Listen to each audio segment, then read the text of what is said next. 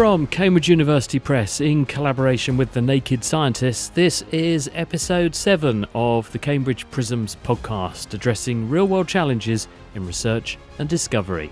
I'm Chris Smith, and this month, vaccines for cancer. How do they work and what will they offer? Also, the benefits of competency-based medical training over brute force learning and the knock-on effects of large animals being driven to extinction. But first, the sobering statistic is that roughly 1 in every 2 of us will have a brush with cancer at some point in our lives. And as the world population continues to grow and that population ages, the burden of malignant disease is destined to inflate significantly. At the moment, with a few exceptions where there are screening programs for conditions like breast cancer, we operate chiefly a reactive response to the disease. When we pick it up, we then launch into a usually very expensive program of treatment that can have variable outcomes. This, Oxford University oncologist Andrew Basim Hassan argues, needs to change. We need to become much better at preventing and picking up cancer in the first place, and we need to do it by embracing new technology and data tools. Expensive? Yes. But, he suggests, probably not much more so than the money we will have already spent reactively at the end of someone's life. So why not bite the bullet and front-load the equation, aiming to keep people healthier for longer?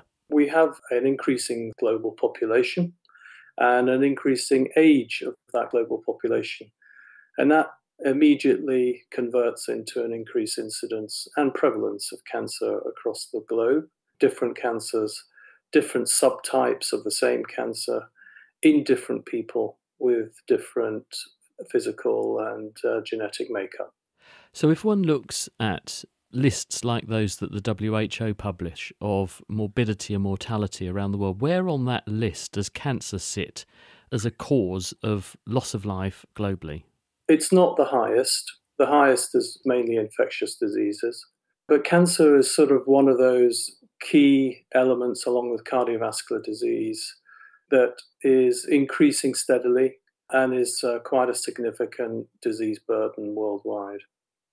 And what opportunities in this era now present themselves to us, given what you've just said, in terms of how we might be able to make inroads against what we foresee to possibly be at the top of that list in the future? We've got to think about cancer from all different perspectives. From a preventative perspective, screening and intensively monitoring people who may be at high risk of developing a cancer in order to try and catch the cancers, if you like, early on in the disease process, which offers up the best opportunity for cure and long-term survival. If we rely on a strategy that starts to intervene with cancer very much late in its process, where it may have already spread to other sites in the body, we may be pouring a huge amount of effort and resources into a problem that we're already realizing is very difficult to solve. And that latter strategy is very expensive. If I were the health minister and I came to you and said, right, I want to make cancer a priority and I want to take away a lot of the barriers that confront you at the moment to delivering really exceptional cancer care and effecting cures in as many cases as we can, but control in the rest, what would be on that list then of things that you would be saying to me, I need to surmount the following problems or I need resourcing of the following areas to do that? The current UK government have probably got it right in that the emphasis does need to move to early diagnosis and prevention.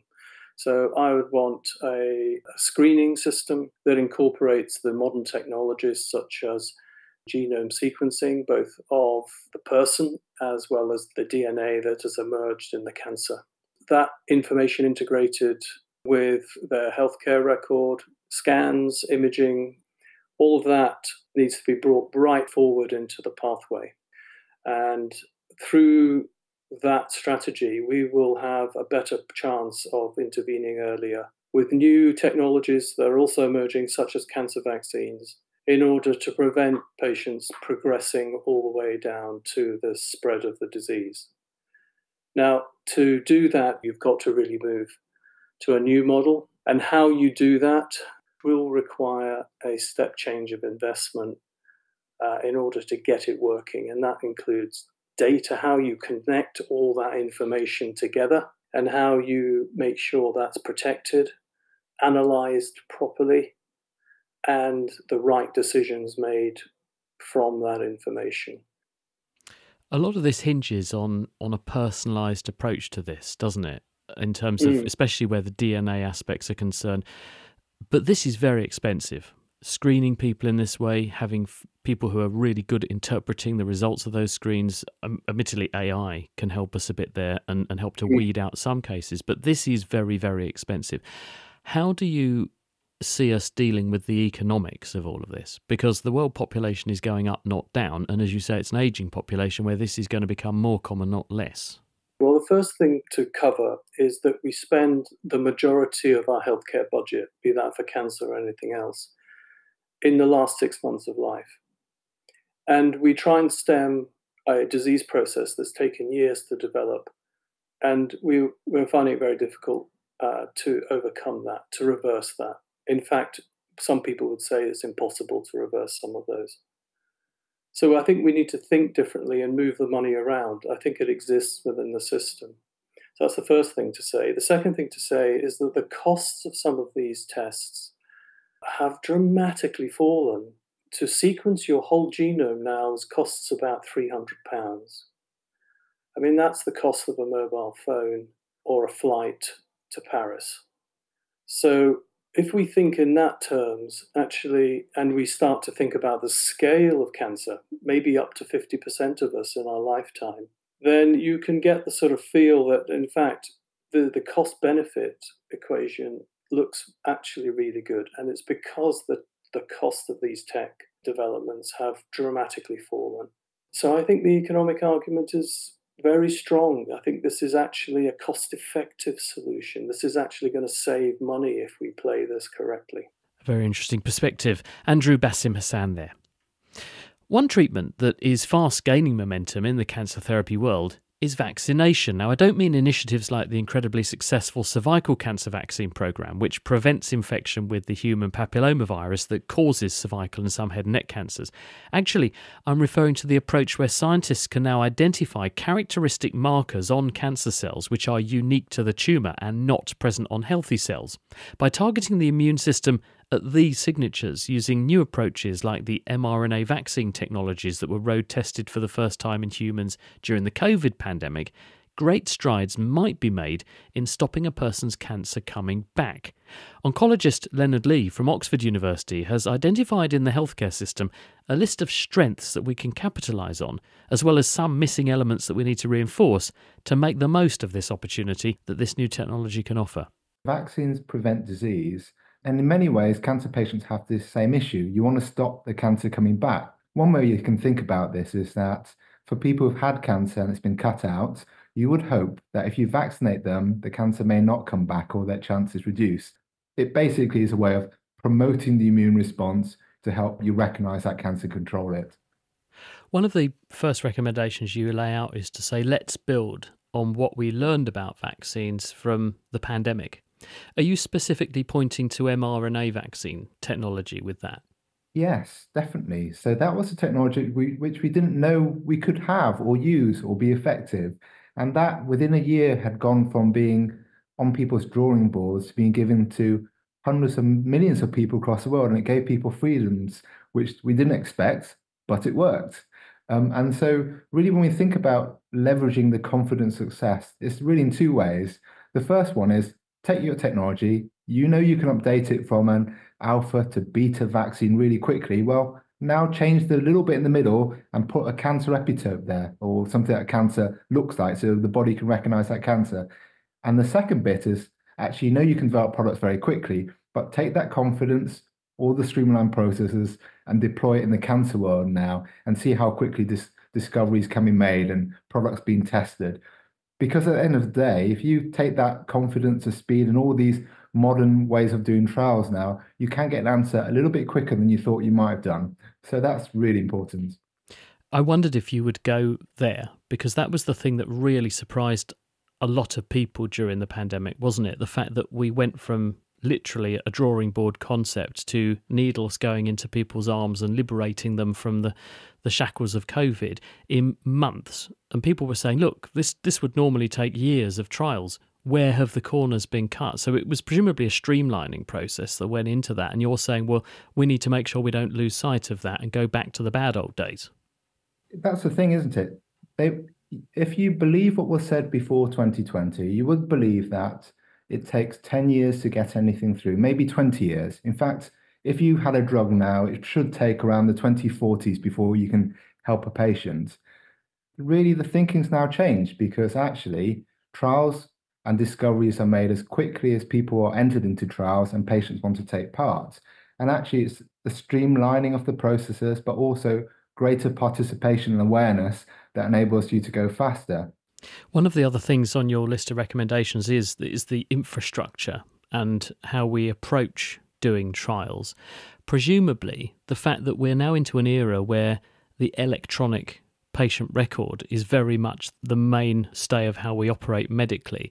It gives us much better control of the data, and then you can bring in other insights like AI to begin to pick through all those data points, and you go from trials that would have had thousands of people in them to trials with billions of data points, and that must make things more agile.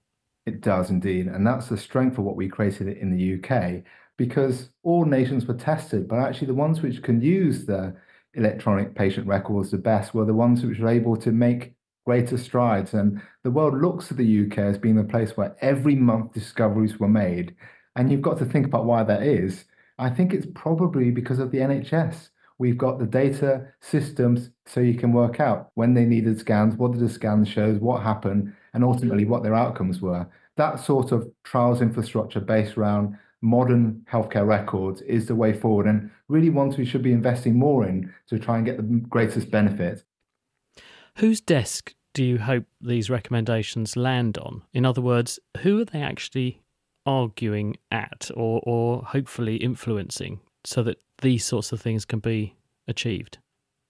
Good question, Chris. So this was written to target a broad audience, actually, because at the end of the day, if people want an agenda to succeed and patients put themselves forward and doctors offer them trials and the hospitals open them up, that is all that's required.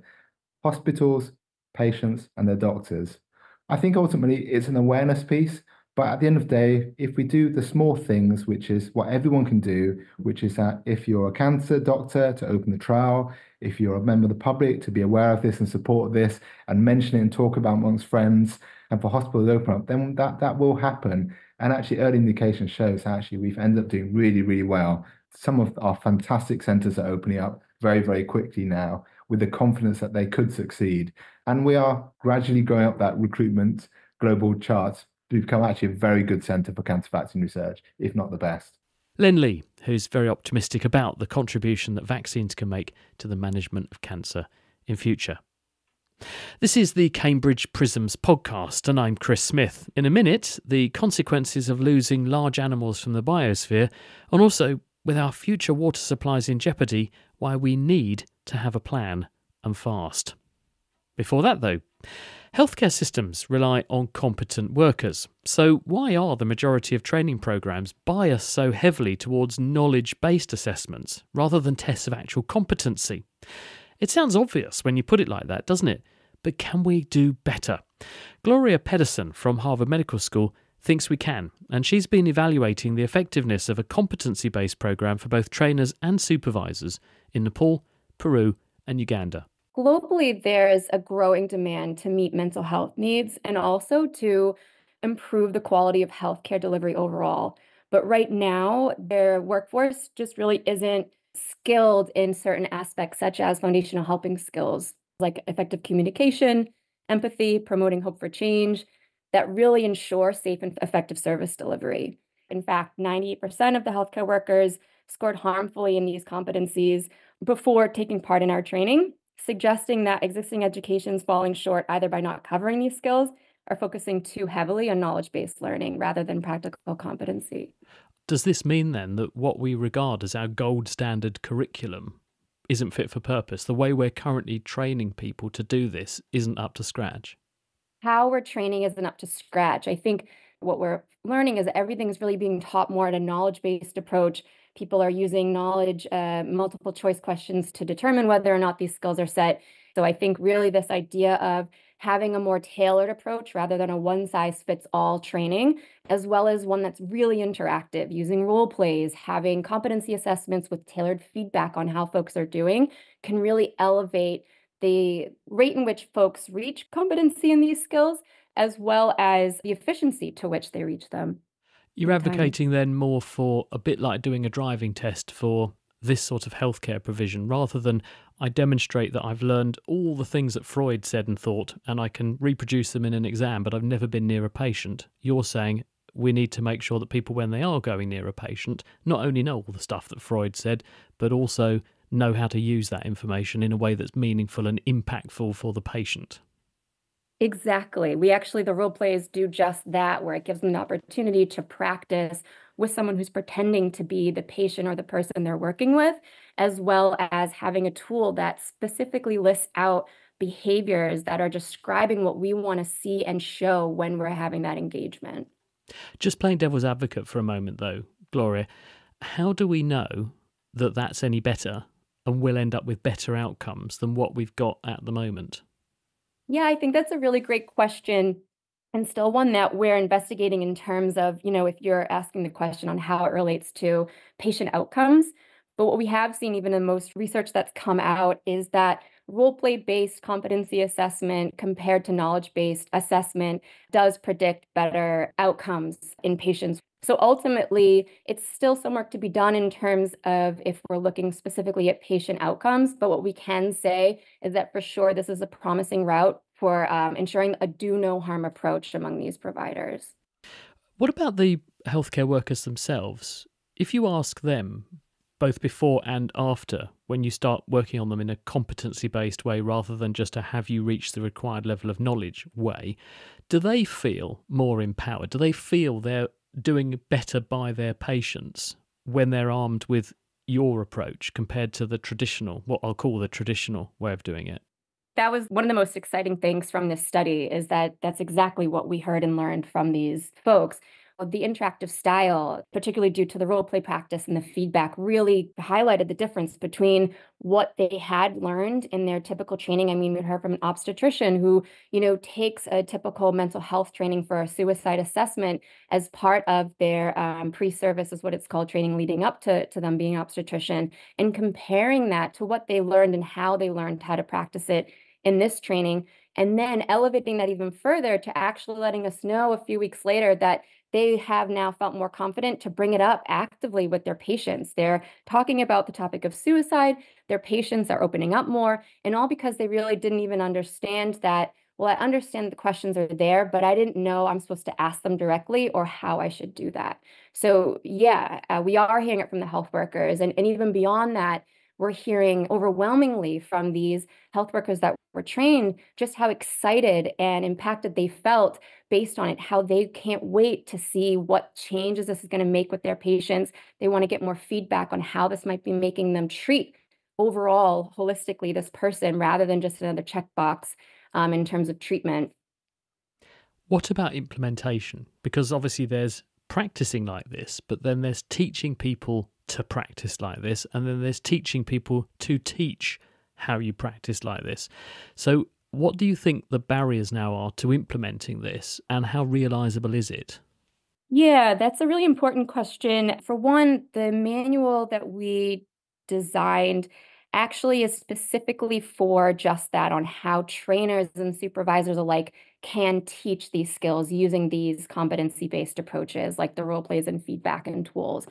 That being said, we did use our trainers in this study. Some were a little bit more experienced, others weren't as much. So it does take some time. And we also learned that, particularly for the trainees who were currently delivering services, they were going to work during the day, like nurses, and then at night taking this training. We found that ultimately, to really optimize the tools and the modular approach of this foundational helping skills training, it could be best implemented into a pre-service or into a school setting where a nurse is already there to learn about all of her techniques, in addition to this specific style of competency-based training approaches. So I would say that there are definitely barriers when it comes to time and resources. But we also learned and are learning currently from some of our partners in Uganda and in Peru on ways that this could also be included more in a simple fashion. So for example, in this study, we had actually done a full 8 to 10 modules of training in 20 hours, whereas the manual setup, you could just do one module. So looking at it sort of as a continuing education or just embedding it in ongoing monitoring and supervision. Gloria Pedersen there on her work appraising the value of competency-based healthcare training. Across the last 50,000 years or so, the planet has lost the majority of its large animals, known as megafauna, from most of its land masses. It's tempting to blame climate or just evolution's natural ebb and flow, but those familiar with that timeline will recognise that this disappearance coincides with our ascendancy, putting us squarely in the frame. And here to present the case against us and the consequences is Aarhus University's Jens Christian Svenning. If you're a little bit interested in prehistory, one thing that really stands out is that large animals used to be all over nature, on all continents, whether dry, whether wet, whether cold, whether warm. And that the situation nowadays where the biggest animals we have in nature is usually some kind of deer or something like that is really unusual. That's my starting point. And what do you define as a large animal then? Are we talking elephant size, or you highlight deer, just bigger than a deer? Animals come in all kinds of body sizes. A classical definition is that they should have a body weight of at least 45 kilos or 100 pounds. And that's still pretty arbitrary, but a sizable animal like a fallow deer.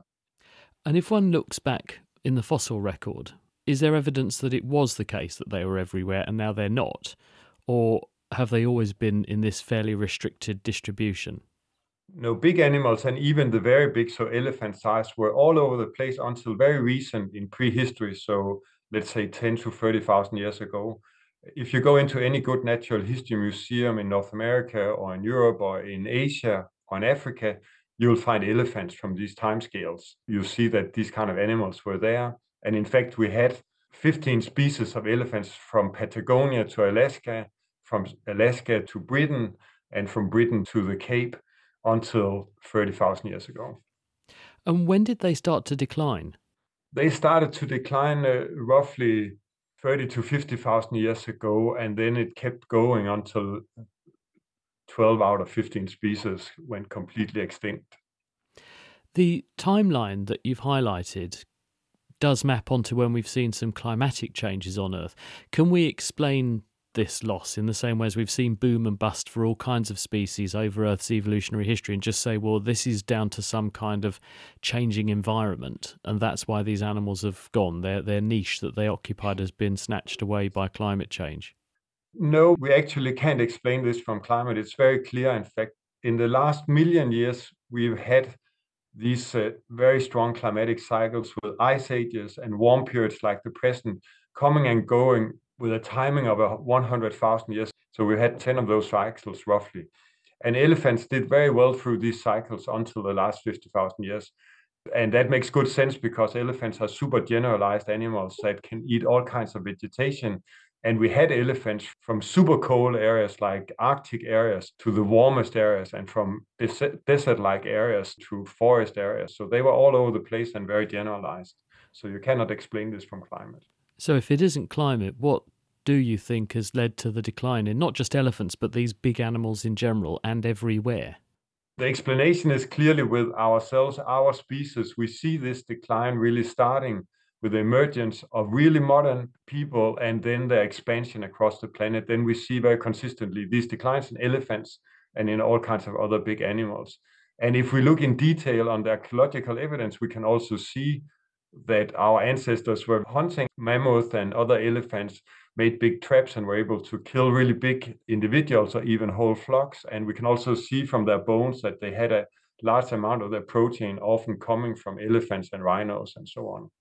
And is that why the loss is chiefly focused then on these big animals rather than the smaller ones, because those were the ones that our ancestors were going after?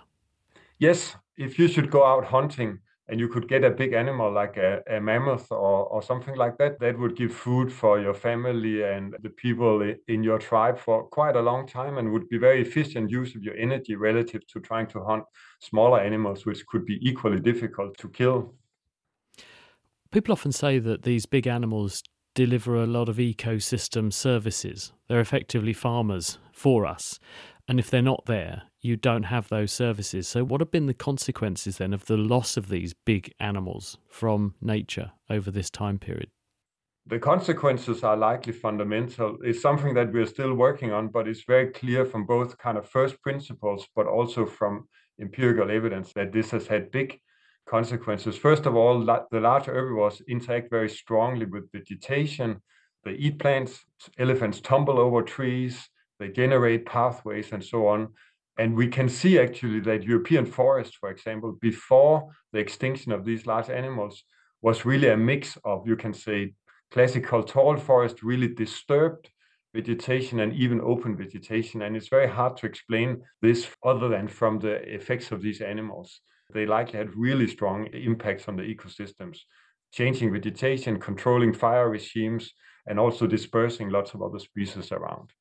So what differences does the world display today? When we look at the world around us today, how different does it look because these animals are now missing, do you think?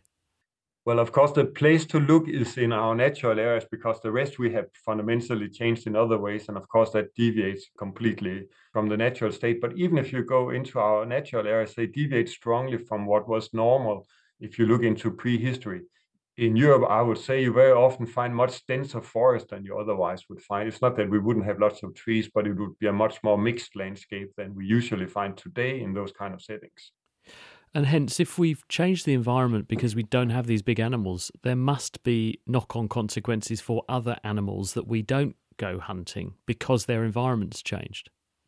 Yes, there are likely lots of consequences. Of course, many other animals directly depend on the large animals, like dung beetles or scavenging birds and so on. And we actually see big extinctions in scavenging birds associated with the megafauna, large animal declines, but also lots of forest plants actually associated to quite high light levels, and they really suffer in modern dense forests. So that's another example that they're missing something to keep the system more varied, more open.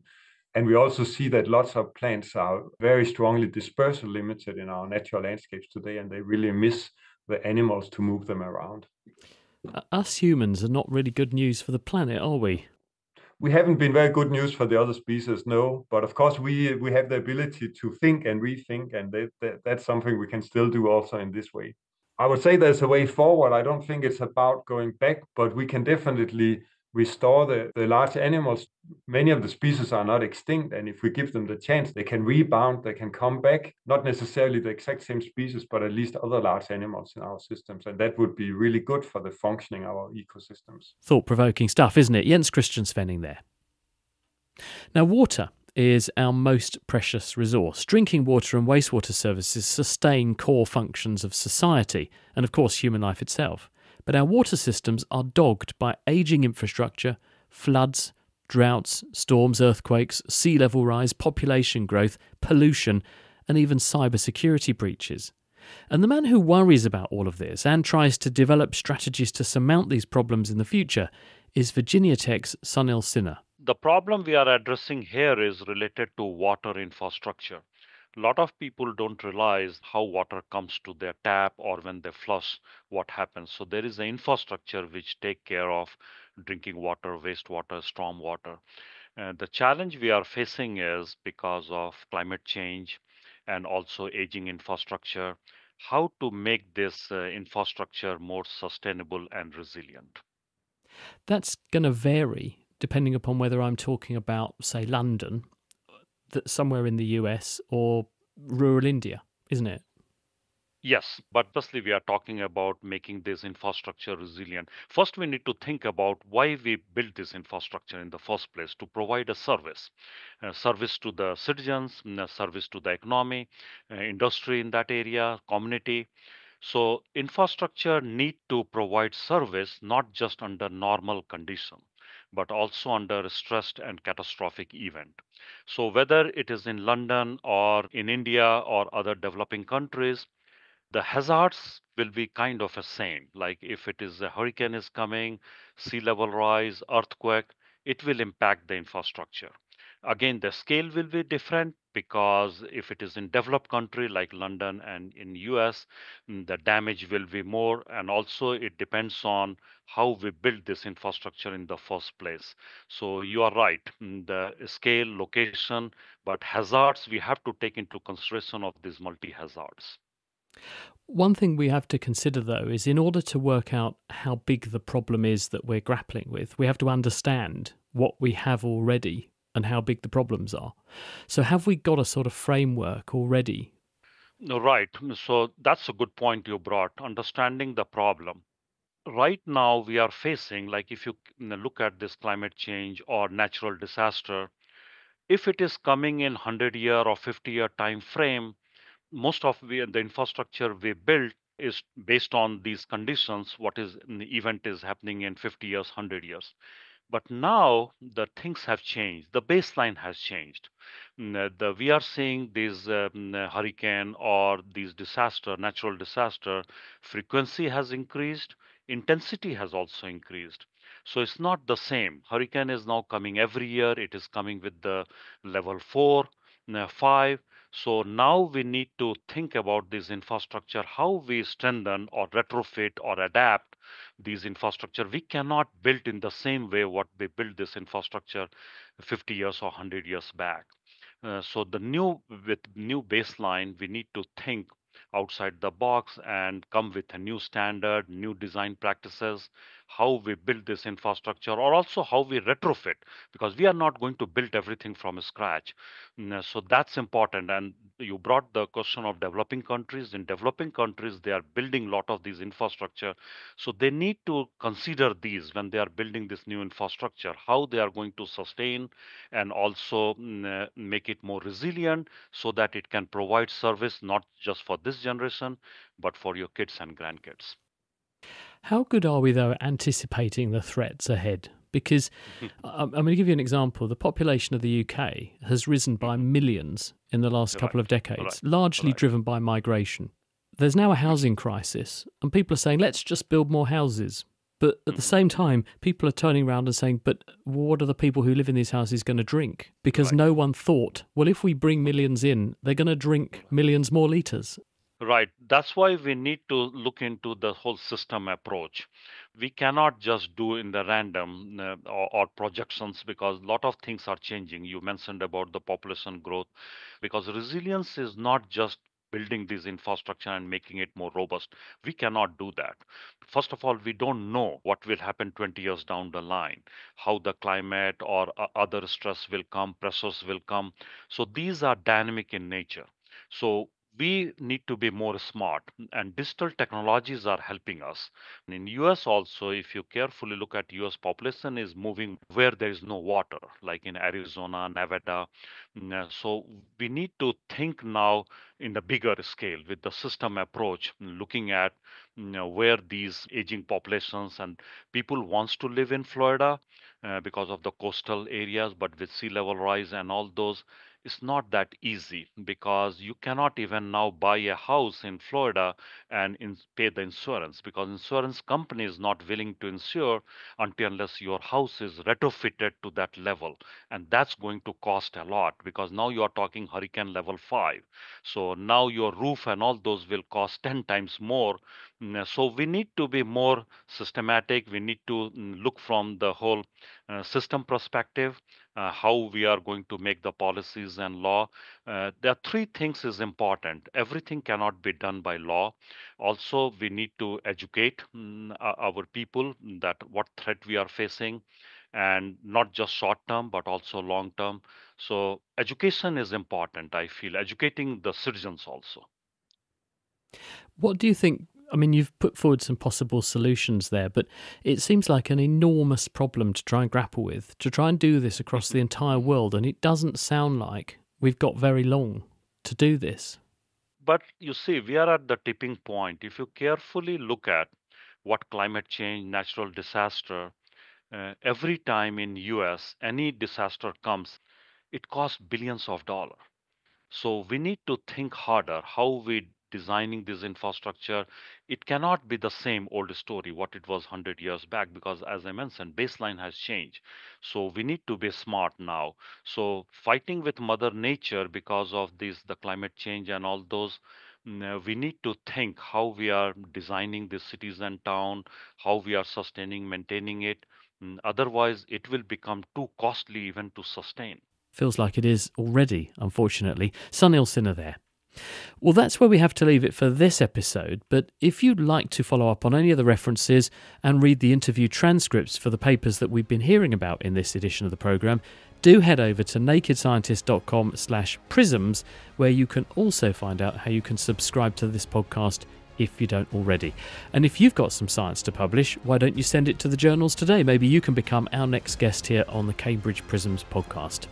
I'm Chris Smith from The Naked Scientists. Thanks for listening, and until next time, goodbye.